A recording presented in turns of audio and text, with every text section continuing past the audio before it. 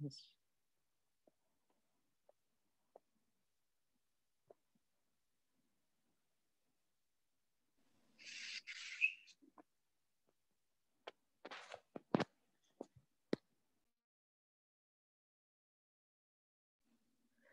no sound, Robert.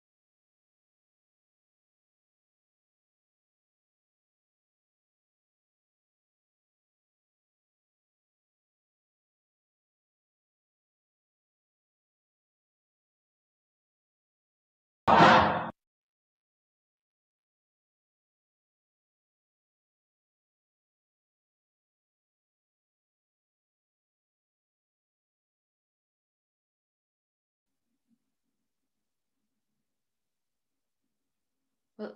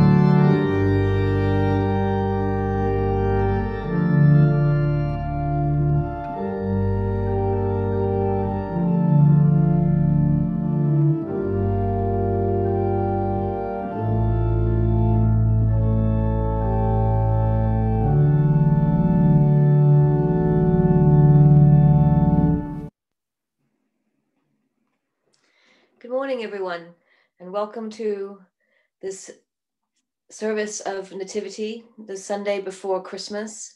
And despite the renewed measures for restrictions, I hope that you can feel that our spirit has grown stronger and more connected over these last few months. And I also hope that you enjoyed that wonderful offering from Africa. I'll have that Sing Noel going on in my head all day. I'll not torture Lisa was actually singing it.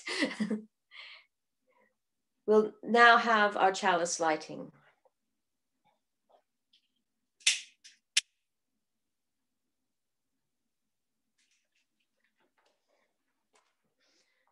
We light this candle as a symbol of our faith. By its light, may our vision be illumined. By its warmth, may our fellowship be encouraged. And by its flame, may our yearnings for peace, justice, and the life of the Spirit be enkindled. And I now invite anyone who has any joys or concerns that they'd like to mention now.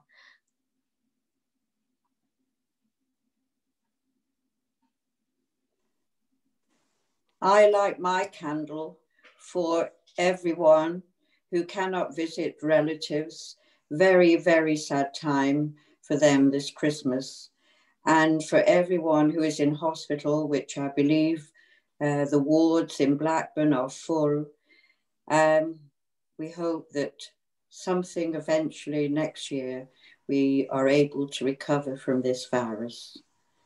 Amen. And if I'm unmuted, my candle today is for Glenys, one of our members who's not well. I went to see her yesterday and she wasn't fit to be visited. So we're holding Glenys in our hearts shortly. And I'd like us to think about the family of Reverend Steve Dick, who died suddenly a few days ago, Wednesday, I think it was. We think it was a heart attack, but very unexpected, and thinking of his wife, Yennefer, and his daughter, Esther, and their family, and all the people who are affected. He was very active Unitarian, internationally, globally, as well as in the UK. He will be much missed.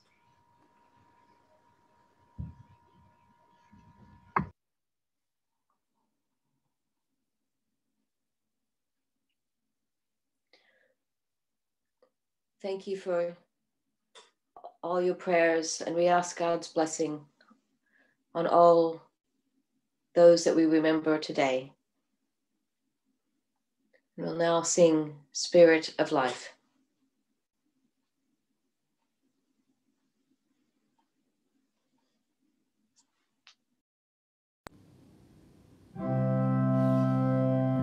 Spirit of life, come unto me. Sing in my heart all the stirrings of compassion. Blow in the wind, rise in the sea. Move in the hand, giving life the shape of justice. Roots hold me close, wings set me free. Spirit of life, come to me, come to me.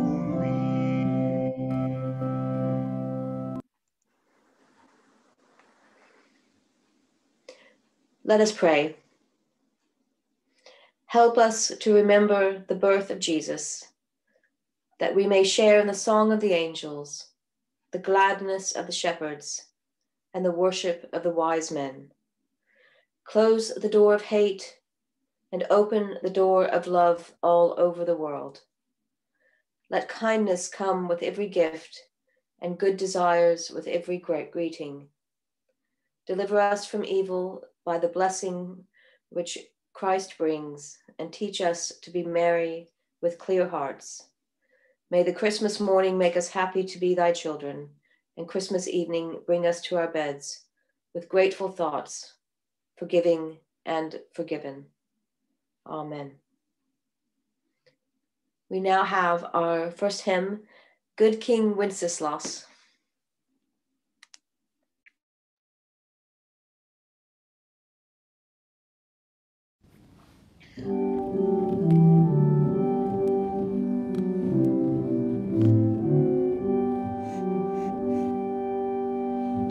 Good King Wenceslas looked out on the feast of Stephen, when the snow lay round about, deep and crisp and even.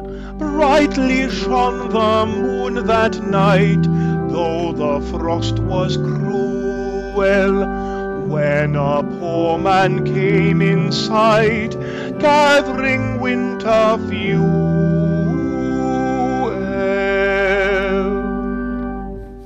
Hear the page and stand by me, if thou know'st its dwelling. Yonder peasant, who is he? Where and what is dwelling?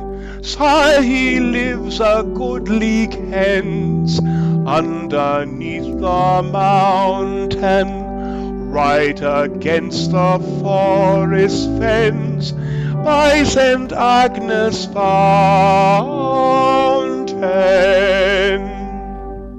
Bring me flesh and bring me wine, bring me pine logs hither. Thou and I will see him dine, when we bear him thither. Page and monarch forth they went together, through the rude wind's wild lament, and the bitter weather.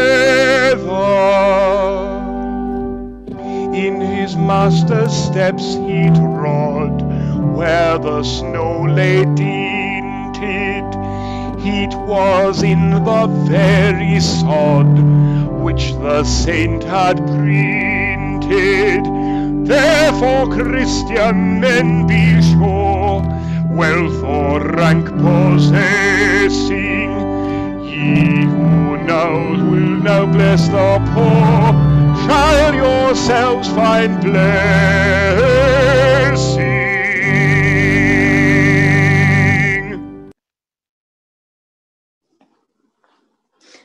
Wonderful, Robert. You gave it full voice there. We'll now have our short story, which is a video of Plato's story of the cave.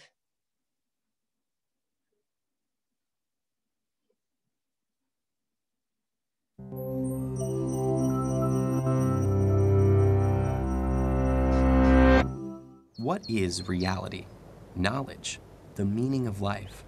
Big topics you might tackle figuratively, explaining existence as a journey down a road or across an ocean, a climb, a war, a book, a thread, a game, a window of opportunity, or an all too short-lived flicker of flame.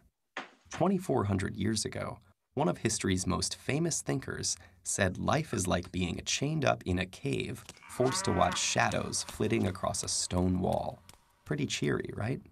That's actually what Plato suggested in his Allegory of the Cave, found in Book 7 of the Republic, in which the Greek philosopher envisioned the ideal society by examining concepts like justice, truth, and beauty. In the allegory, a group of prisoners have been confined in a cavern since birth, with no knowledge of the outside world. They are chained facing a wall, unable to turn their heads, while a fire behind them gives off a faint light. Occasionally, people pass by the fire carrying figures of animals and other objects that cast shadows on the wall. The prisoners name and classify these illusions, believing they're perceiving actual entities. Suddenly, one prisoner is freed and brought outside for the first time. The sunlight hurts his eyes, and he finds the new environment disorienting. When told that the things around him are real, While the shadows were mere reflections, he cannot believe it. The shadows appeared much clearer to him. But gradually, his eyes adjust until he can look at reflections in the water, at objects directly, and finally at the sun, whose light is the ultimate source of everything he has seen. The prisoner returns to the cave to share his discovery, but he is no longer used to the darkness and has a hard time seeing the shadows on the wall. The other prisoners think the journey has made him stupid and blind and violently resist any attempts to free them. Plato introduces this passage as an analogy of what it's like to be a philosopher trying to educate the public. Most people are not just comfortable in their ignorance, but hostile to anyone who points it out. In fact, the real-life Socrates was sentenced to death by the Athenian government for disrupting the social order, and his student Plato spends much of the Republic disparaging Athenian democracy, while promoting rule by philosopher kings. With the cave parable, Plato may be arguing that the masses are too stubborn and ignorant to govern themselves. But the allegory has captured imaginations for 2,400 years because it can be read in far more ways. Importantly, the allegory is connected to the theory of forms developed in Plato's other dialogues, which holds that, like the shadows on the wall, things in the physical world are flawed reflections of ideal forms, such as roundness or beauty. In this way, the cave leads to many fundamental questions, including the origin of knowledge, the problem of representation, and the nature of reality itself. For theologians, the ideal forms exist in the mind of a creator. For philosophers of language viewing the forms as linguistic concepts, the theory illustrates the problem of grouping concrete things under abstract terms. And others still wonder whether we can really know that the things outside the cave are any more real than the shadows. As we go about our lives, can we be confident in what we think we know? Perhaps one day a glimmer of light may punch a hole in your most basic assumptions. Will you break free to struggle towards the light, even if it costs you your friends and family? Or stick with comfortable and familiar illusions? Truth or habit? Light or shadow? Hard choices, but if it's any consolation, you're not alone. There are lots of us down here.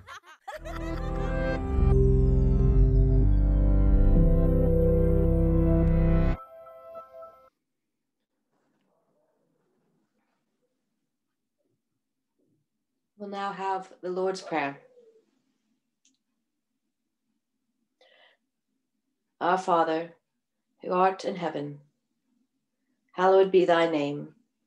Thy kingdom come, thy will be done, on earth as it is in heaven. Give us this day our daily bread, and forgive us our trespasses, as we forgive those who trespass against us. And lead us not into temptation, but deliver us from evil. For thine is the kingdom, the power, and the glory, forever and ever. Amen. And we'll now may I invite Maureen to do our reading. From St. Bernard of Clairvaux. Let your goodness, Lord, appear to us, that we, made in your image, conform ourselves to it. In our own strength, we cannot imitate your majesty, power, and wonder, nor is it fitting for us to try. But your mercy reaches us from the heavens, through the clouds to the earth below. You have come to us as a small child, but you have brought us the greatest gift of all, the gift of eternal love.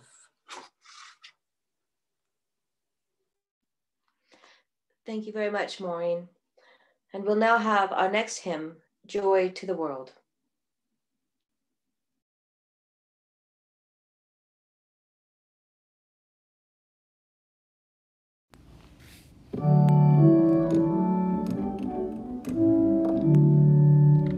Joy to the world, the Lord is come. Let earth receive her King. Let every heart prepare him room. and heaven and nature sing, and heaven and nature sing, and heaven and nature sing. Joy to the world, the Saviour reigns. Let men their songs employ, while fields and floods, rocks, hills and plains repeat the sounding joy, repeat the sounding joy, repeat the sounding joy. He rules the world with truth and grace, and makes the nations prove the glories of his righteousness, and wonders of his love, and wonders of his love, and wonders of his love.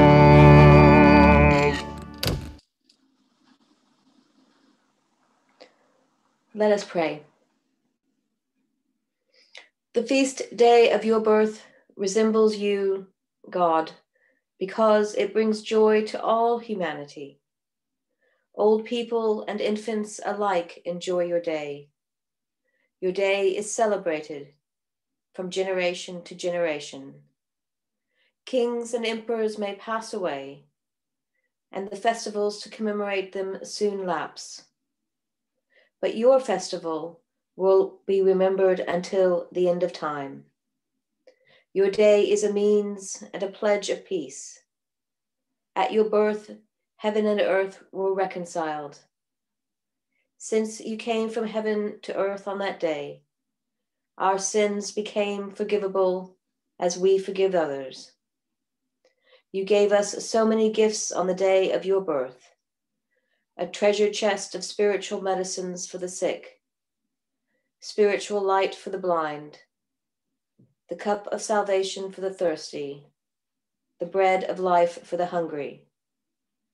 In the winter, when trees are bare, you give us spiritual fruit. In the frost, when the earth is barren, you bring new hope to our souls and renewed love for each other. Help us to shine forth that love. Amen.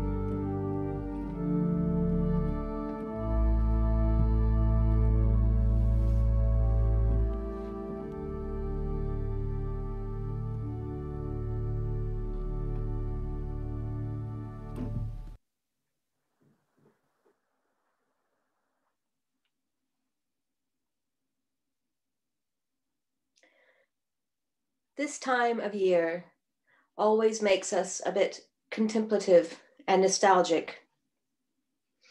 I remember when I was a child, and on Christmas Eve being sent to bed while listening to updates on Santa's travels and a Christmas carol playing on Armed Forces radio in my bedroom. The morning would bring great anticipation and excitement. My father standing outside my bedroom door, shaving ever so slowly with his electric shaver and telling me to wait until he was finished. It was torture. I could only imagine what was on the other side of that door. The living room transformed into Willy Wonka's chocolate factory, a toy store that would have made Hamleys pale in comparison. Oh yes, a pony. When that door finally opened and I was at last allowed to run to the tree, it was, upon reflection, a truth that was better than any image I could have conjured up. The tree was colorfully lit up, our dog Missy sniffing at a box of biscuits wrapped up just for her, Christmas carols on the radio, and my parents smiling, albeit a bit weary from putting together the red bike that I eventually wore out, and showering me with a love that was strong and real. I never did get that pony though. Other than a trip down memory lane, what relevance does this have for today? Are there any lessons to be gleaned from a child's desires at Christmas? Can we discern how imagination and desire differ from reality and truth? A coming together of what is wanted on one hand and what is actually possible on the other. Observing a child's Christmas list and a parent's ability to meet that list shows us that compromise and acceptance are a necessary part of growing up. Just because one imagines something won't make it true. Understanding truth requires compromise. However, in today's world, the ability to compromise seems to be lost. Polite discourse and agreeing to disagree is but a shadow of the arguments that now so often take place in the public square and political sphere. So often when we embark on talking about current affairs and relate our opinions, we are unmoved by the opposition and dig our heels in deeper and shout louder because, of course, we hold the truth. We are blind to the reasonable edge of opposition. Was this where Jesus was born? A platonic division of human and divine, hope and despair, fantasy and reality. We find ourselves observing political forces, launching attacks versus a peaceful existence, justice and truth versus lies, division and polarization versus healing and togetherness. Sometimes we are on the side that has to turn away from inciting divisions and look into the light. This can be painful, as Plato's illustration of the cave demonstrates. However, it is critical that we stretch and open our eyes while striving to understand the other, to acknowledge the reasonable edge of opposition. Faith matters. Having a faith calls into question greed, selfishness, wanting to be in complete control, and self-righteousness. Jesus's birth in a stable gives credibility to what for many is a simple existence without riches or status. Jesus's life exemplified a reaching out to those who were on the margins of society and saying, "You matter. Each of you has value beyond measure." Jesus lived on the edge of the opposition and oftentimes launched right into the middle of controversy and personal attacks. Yet, even though we know that not all hearts and minds were changed or even moved, we know some were. We know that some people came to believe that to experience harmony, compromise is necessary. They understood that love means saying, "There is truth in what you say," and even having to say sorry sometimes. The birth of Jesus on the edge of society, the edge of opposition, shows us a way through all of the hate and anger that pervades society today. His actions and peaceful striving for justice, while loving each and every human being equally, brings us from imagining the truth as we want to see it and living in our own reality to clearer sight and a more loving existence. For now, we see in a mirror darkly, but then face to face. Now I know in part, but then I shall know just as I also am known. And now abide faith, hope, love. These three, but the greatest of these is love. Amen. We'll now have our last hymn, Hark the Herald Angels Sing.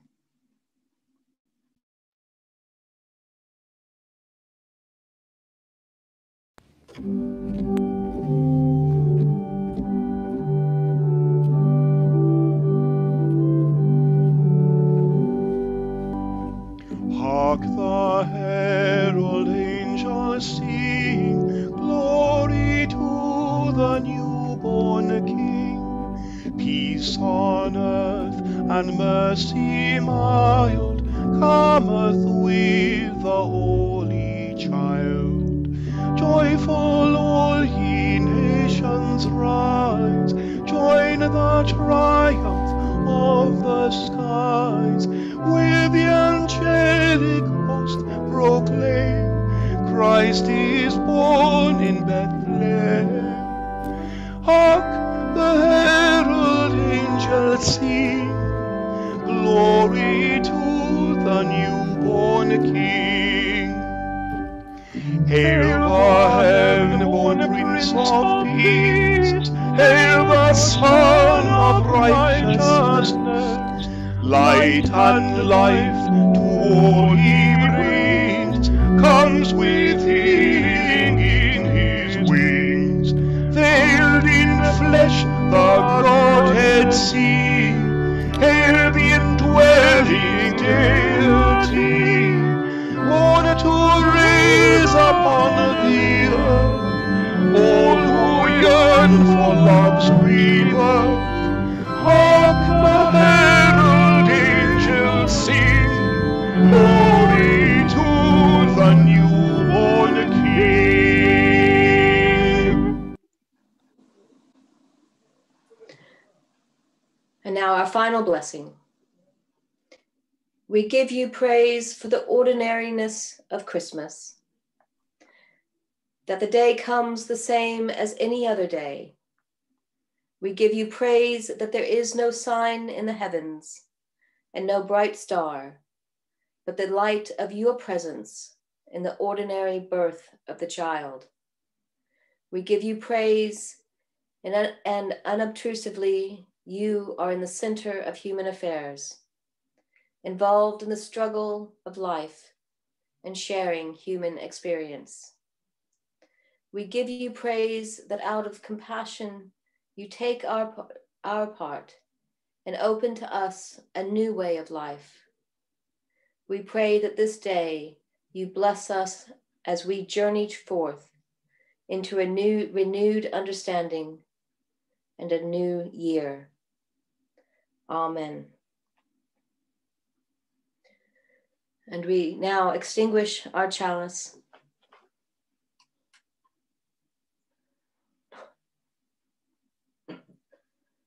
And say together, though we extinguish the light of the candle, our faith burns on. Our vision remains bright, our fellowship warm, and our yearnings for peace, justice, and the life of the Spirit constant. So be it until we meet again.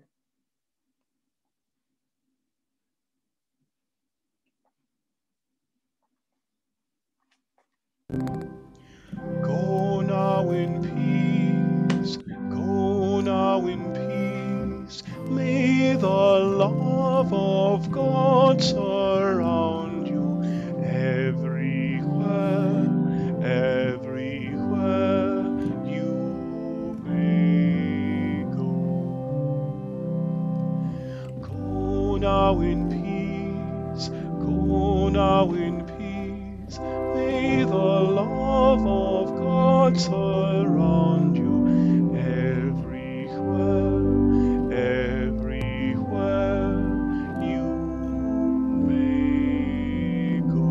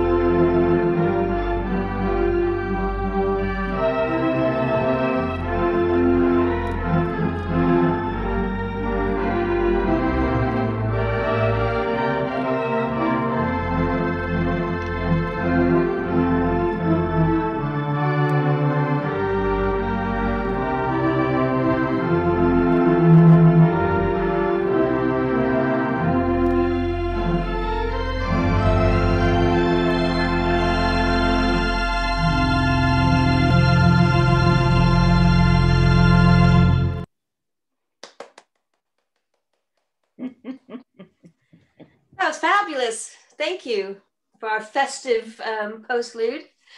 Yep, very good.